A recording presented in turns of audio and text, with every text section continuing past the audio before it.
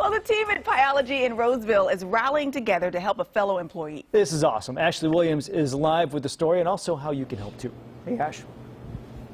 Hi guys, good morning. You know, this really is truly an incredible story, but also maybe get ready to have those tissues in hand ready to go. This is Manny. Manny is the general manager here at Pieology. Manny, good morning to you. Good morning. Hello. We really wanted to share this story, and really guys, this really is a true testament to how important your coworkers really are. So what the story here is, your employee Chris recently suffered a stroke and became paralyzed from the neck down, and you guys are doing all you can to help out. Yep. So we've got a fundraiser that we're going to be doing next Tuesday from 4 to 8 to raise funds for Chris. 20% will go to Chris and hopefully help him out in this time of need. Yeah, certainly. So we're going to go ahead and show some photos because we want to learn just a little bit more of Chris. If we can show some of these pictures here. Manny, tell me about your relationship with Chris. So Chris is one of those people that kind of light up the store when he walks in the door.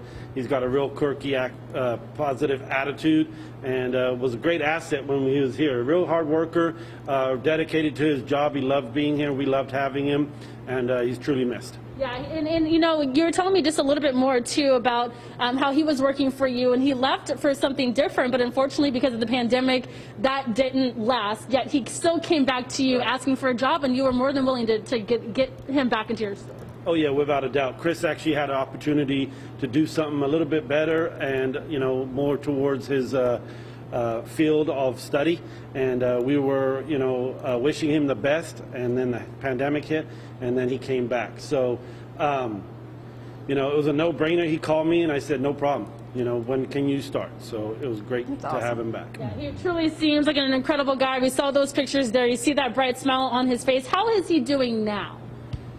He's doing good with all the circumstances, trying to stay positive, you know.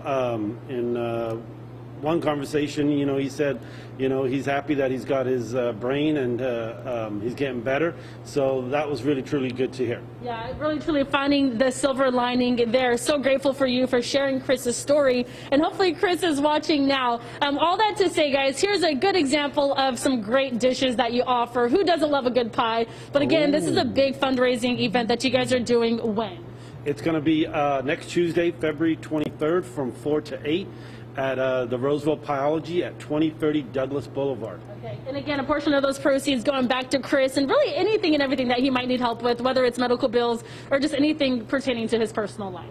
Yeah, and we've had actually a couple businesses in the area that have donated some gift certificates, and we're going to be doing a raffle. So awesome. We want to say thank you to Fitness 19 on Antelope in Antelope, and Pleasant Point Dental in Roseville, amongst a bunch of different other businesses. Right on.